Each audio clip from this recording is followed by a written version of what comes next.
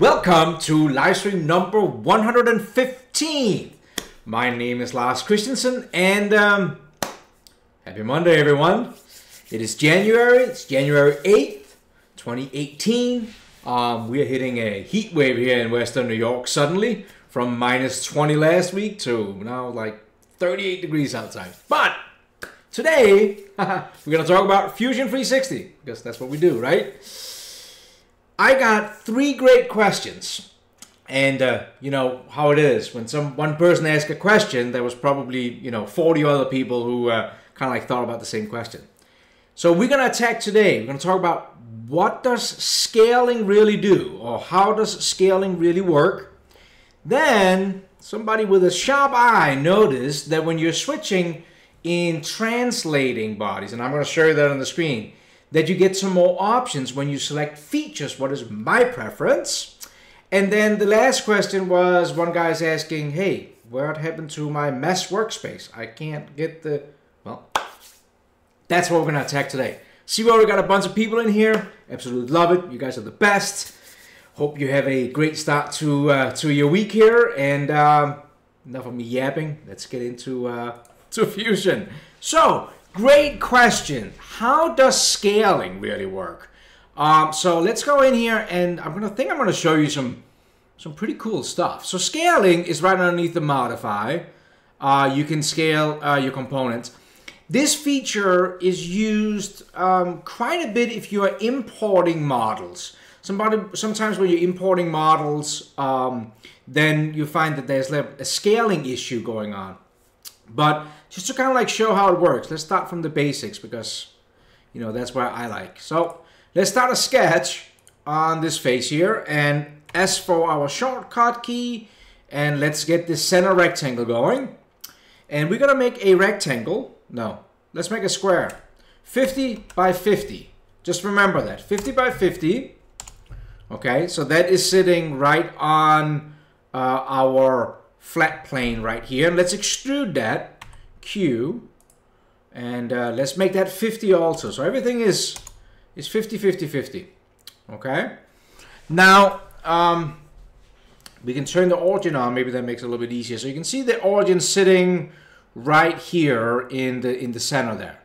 Now scaling means that we now go in and we are scaling the object bigger or smaller. So I'm going to select scaling, and you will see that you get a couple of different options over here. First off, it's asking for entities. Notice that it doesn't ask for bodies, because this actually also works for something like sketch geometry. But just for the fun of it, let's just select this body right here. Now when I select this body, you will see that a point was selected also, and actually you can see that it has that arrow right there. So it does that automatically depending on what you're closest to. Actually, if I hover over it, you see if I hold my arrow right there how I get a point, or if I go over there. So just be aware of that the point, whatever, it will select the closest vertex or intersection or whatever you want to call it. But of course you can click over here and you can kind of like cancel it out, and now you could select your own vertex. So we could go back and select this one or any of these here. The matter of the fact, this selection point can be a lot of different things. It could actually be a completely other object we had in here.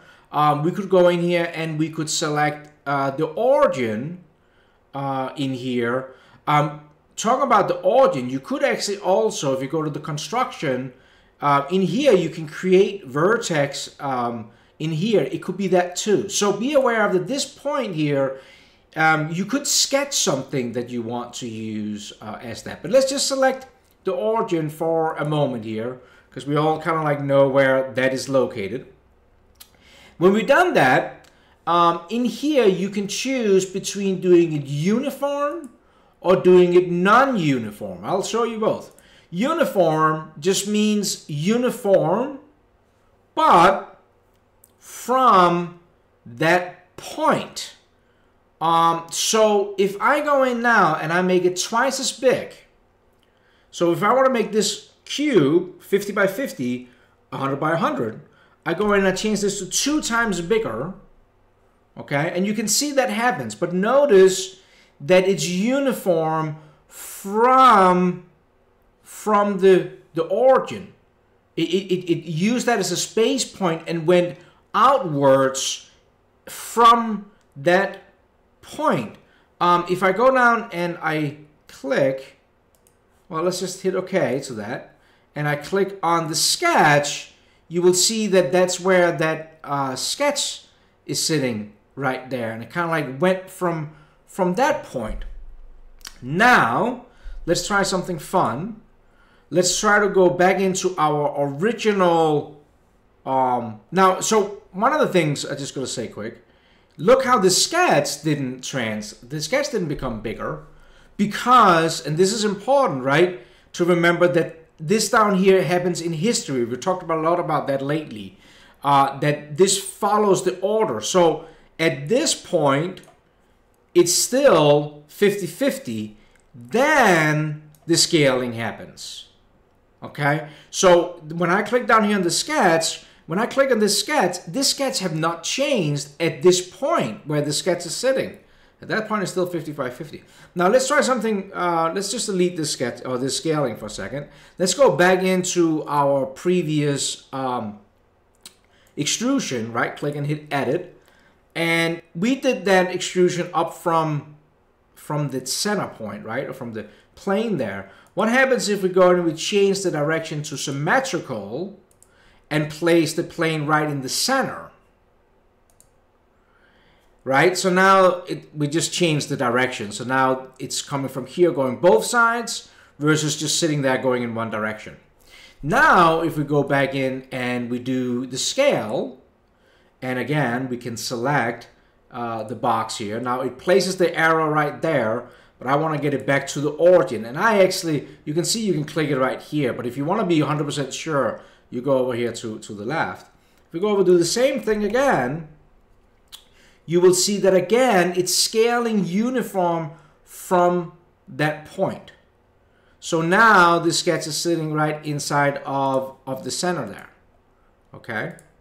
Another way to show this is maybe going back into our scaling, and let's select this corner right here and scale 2 from that. Now when I click on the sketch, you will see that it scales from whatever that point is uniformly from that point, I guess is my best interpretation of that. Okay, now so that's uniform. I hope this makes sense. What does non-uniform mean? Well, let's click on it. When we click non-uniform, we are switching the scaling. Now it still needs a point to go from, the scaling, but instead of going uniform, it's now all set to 1, 1, 1, 1 in the X, Y, and Z. Look at the view cube up here. What means that I can now change this. So if I go in this direction here, in the X direction, I am scaling only the X distance out that direction. If I switch over and click on the Z direction, I'm sketching that way. I'm literally making a plate. I'm scaling in the direction of the arrows. So it gives you an option to kind of like control how you want this scaling to kind of operate.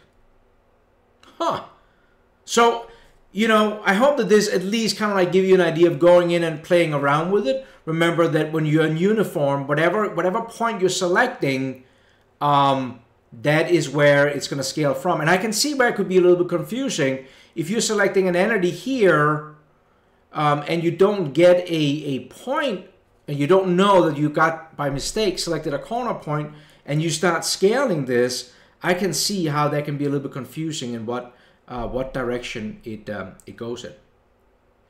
Okay, so just to summarize that, remember that the scaling don't happen until in the area where it's created right here. Now you could, you know, many times depending on what you're scaling around, you could move it behind a feature and then the scaling will happen after that.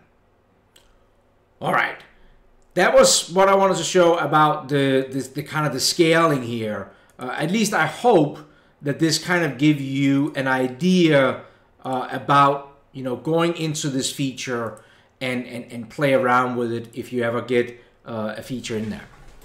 Now, the other question I got, I think is one of these awesome ones.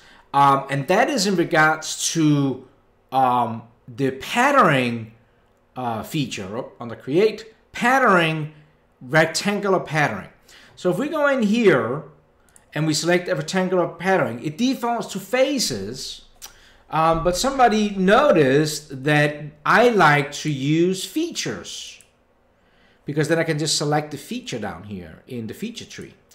But when you select this to features, you suddenly get a compute option, adjust, identical, or optimized. What the heck does that mean? And I think that that's a great question. So first of all, let me just, before I change this, it's set to adjust by default. When we're patterning something, that means that we are kind of like creating, well, we're not creating copies per se, kind of, but we're using a feature. We can use this for many different things, for cuts, like if you want to create, you know, different shapes and things like that. But basically, and now you're seeing something we're going to talk about here in a second. Basically, we are copying the different instances here.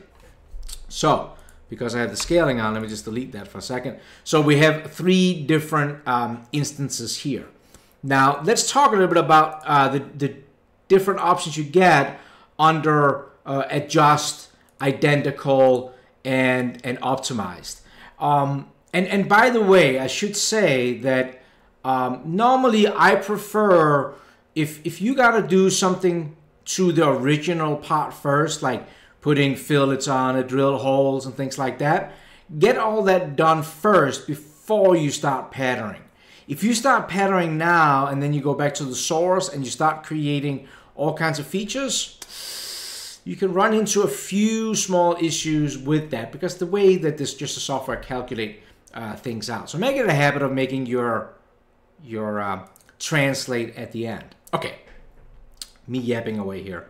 I'm just gonna delete this and let me also just go back to where we were before with this extrusion and just make it one-sided going up. Okay, now I'm gonna create another body here to demonstrate this. So I'm gonna go into the front view and I'm just gonna hit line and I'm just gonna sketch a line here. And this is absolutely not important what this is.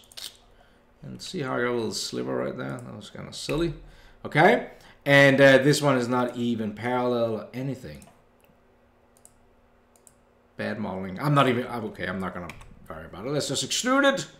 And I'm gonna extrude that symmetrical just so I make sure that it gets a little bit bigger than our cube down here.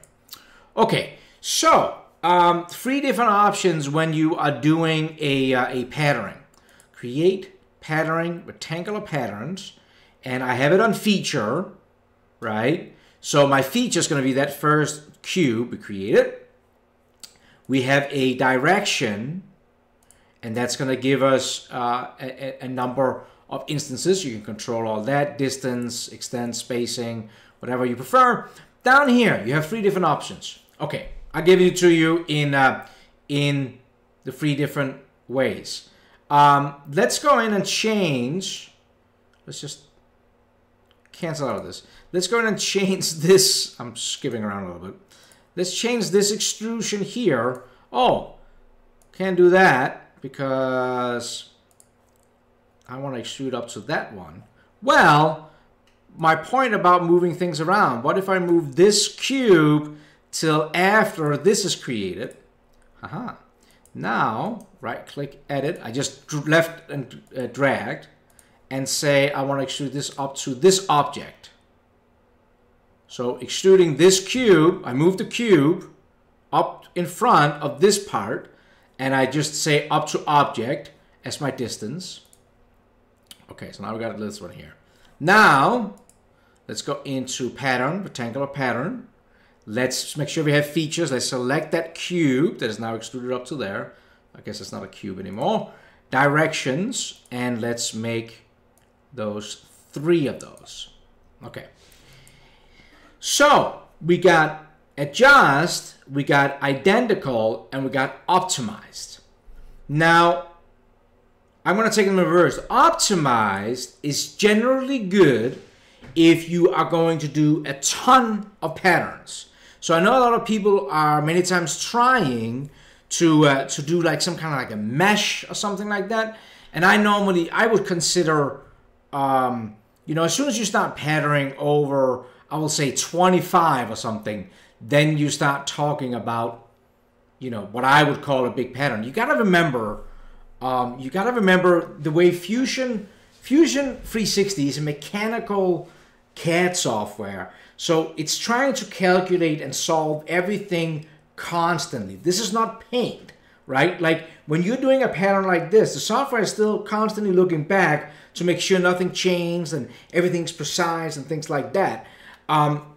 So as soon as you get over like 25 patterns, I just think that you just got to be aware of that it's going to take some time to calculate that. And we're going to talk about that.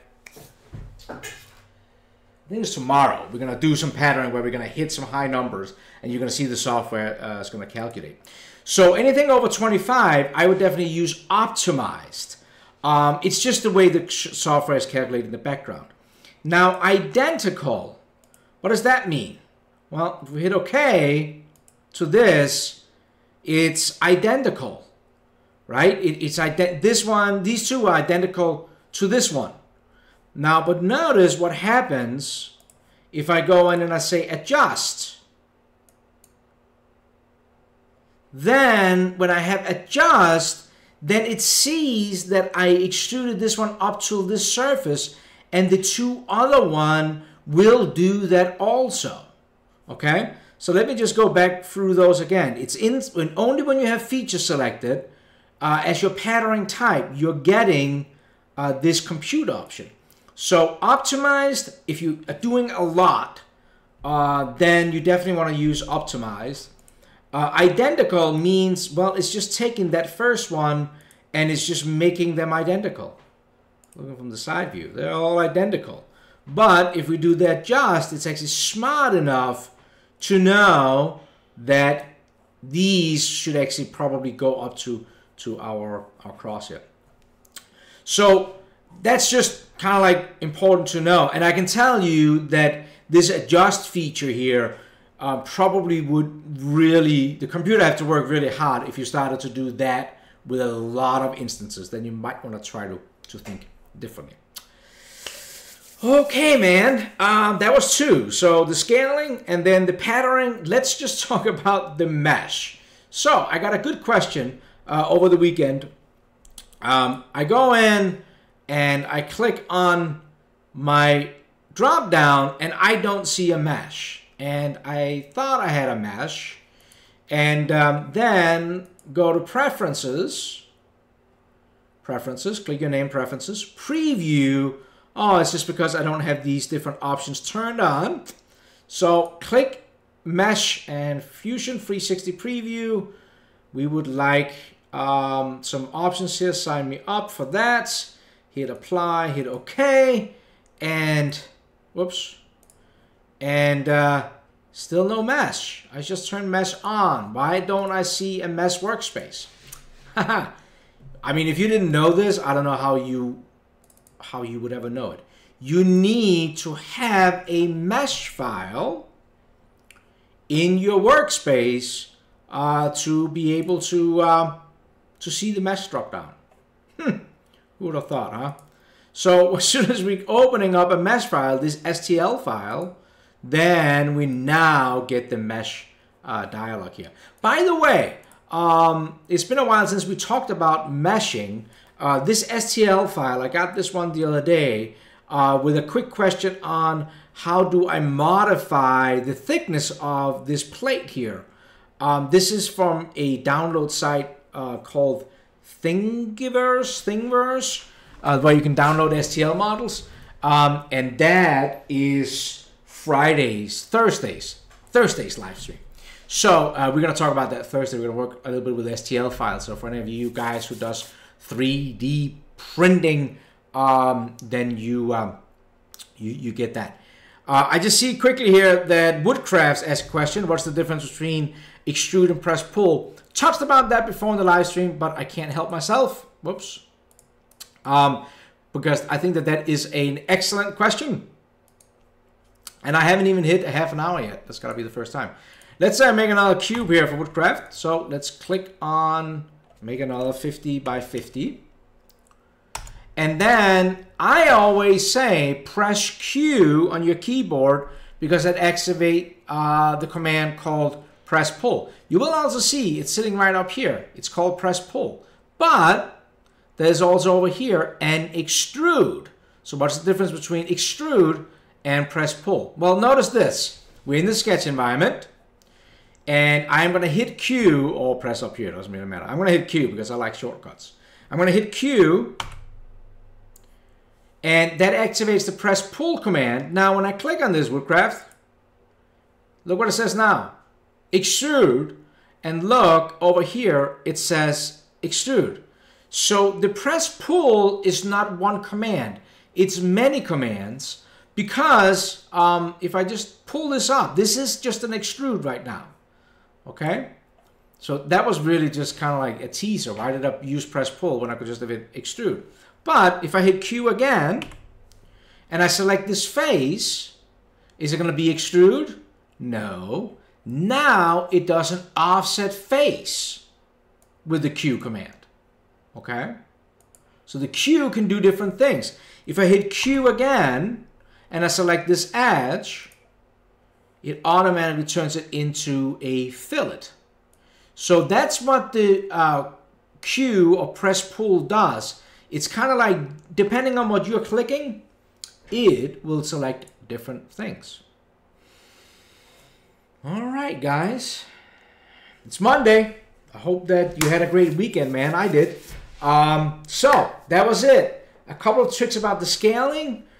Be aware of that. The cool features inside of the translate. I think that's pretty neat how it actually knows. It's got to extend those up. And Mesh Workspace, and then Mr. Woodcrafts, thank you for your question about the press pull. That is one thing that, I don't blame anybody for being like, why does it do different commands? But it does 3 things. That's it, guys. I did post, if you subscribe to the channel, I did just post in the community tab. You should have gotten the schedule for this week. But in case, I just did it like right before. So let me just get my old notepad here, just make sure. So today, 3 good questions. Thank you for submitting those. The email is down in the description. Tomorrow, we're going to talk about creating cool patterns, knurling. We're going to talk a little bit about that. And specifically for 3D parts, but not, or 3D printed parts. Not specifically, but I just want to show a couple of tricks that I think, if you do 3D printing, I think you're going to like that. Then Wednesday, we're going to take that wood cabinet we worked on last week, and we're going to add some parameters to it. Thursday, we're going to do that STL file I just showed up on the screen, modify that one. And then Friday, we're going to machine some STL files, because I guess this week is all about STL files. All right, guys. I hope you have an awesome day. I hope you have an awesome week planned. I really, really appreciate you guys taking the time to join these live streams. Just trying to add a little bit more value to you guys using Fusion 360. So with that, I am going to end the broadcast. If you're watching the recording, thank you so much. And jump into the live stream chat and just say hi to everybody. Take care, guys.